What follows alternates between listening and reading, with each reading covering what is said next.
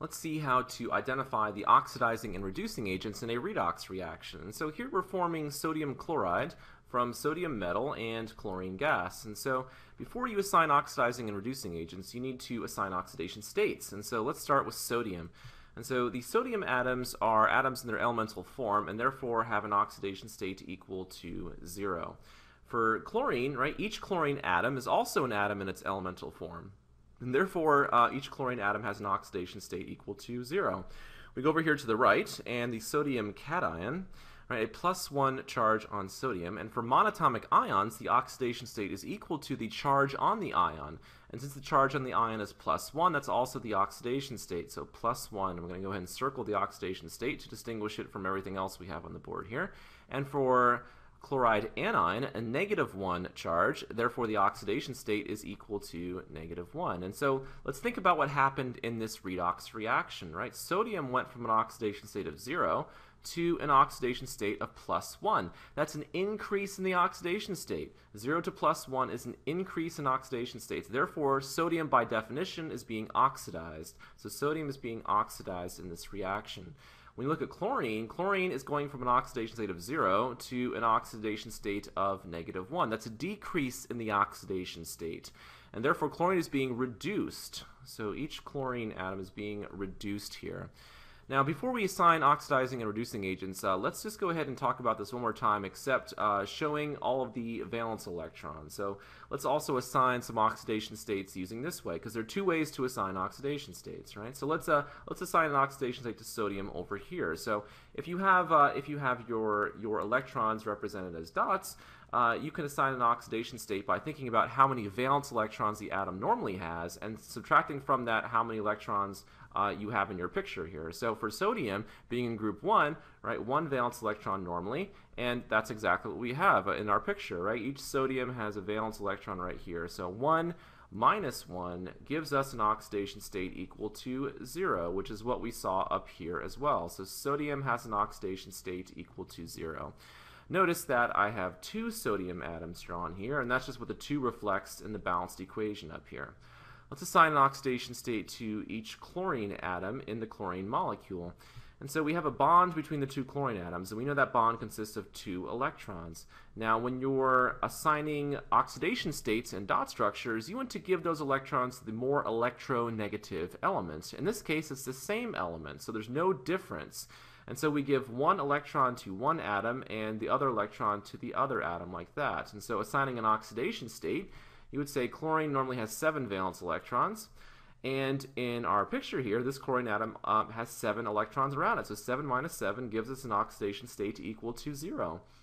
And of course, that's what we saw up here as well when we're just using the memorized rules.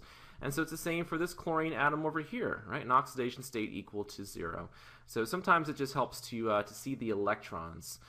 Right, we go over here for our products, right? We had 2 sodium chlorides, right? So here are 2 sodium chlorides, and let's see what happened with our electrons. So the electron in magenta, right? This electron over here in magenta on this sodium, right, added on to one of these chlorines here. And then this electron on this sodium added on to the other chlorine like that. And so sodium lost its valence electron, right? Each sodium atom lost its valence electron, forming a cation. And when we calculate the oxidation state, we do the same thing. Sodium normally has 1 valence electron, but it lost that valence electron. So 1 minus 0 is equal to +1 for the oxidation state, which is also what we saw up here. And then when we do it for chlorine, right, so chlorine normally has 7 valence electrons, but it gained the one in magenta. So now it has 8 around it. So 7 minus 8 gives us an oxidation state equal to -1. And so maybe now it makes a little bit more sense as to why these oxidation states are equal to the charge on the monatomic ion here. And so now that we've figured out what exactly is happening, what's happening to the electrons in magenta, let's write some half reactions and then finally talk about what's the oxidizing agent and what's the reducing agent. So let's break down the reaction a little bit more in a different way. So you can see we have 2 sodium atoms over here, so we're going to go ahead and write 2 sodiums. And when we think about what's happening, those 2 sodium atoms are turning into 2 sodium ions over here on the right. And so we have 2 sodium ions on the right.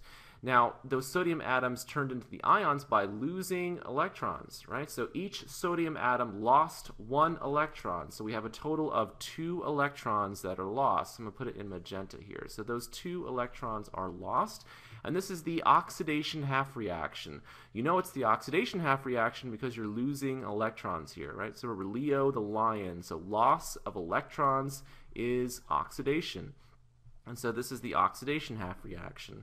If we're going to write the reduction half reaction, right, the chlorine molecule, right, gained those 2 electrons in magenta. So those 2 electrons in magenta we're going to put over here this time. The chlorine molecule gained them, and that turned the chlorine atoms into chloride anions. So we have 2 chloride anions over here, and so those are, of course, over here on the right are 2 chloride anions.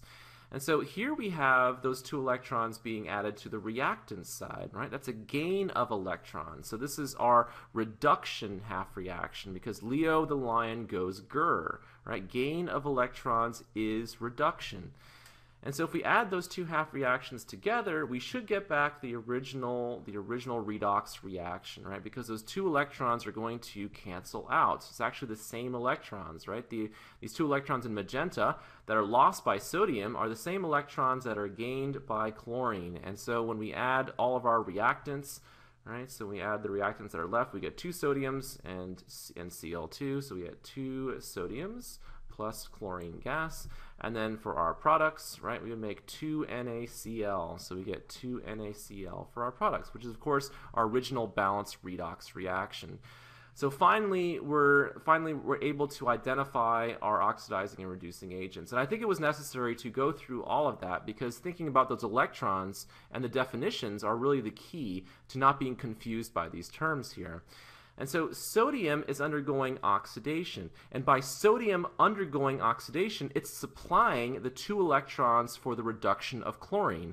Therefore, you could say that sodium is the agent for the reduction of chlorine, or the reducing agent. So let's go ahead and write that here. So sodium, even though it is being oxidized, right, it is the reducing agent. It is allowing chlorine to be reduced by supplying these 2 electrons.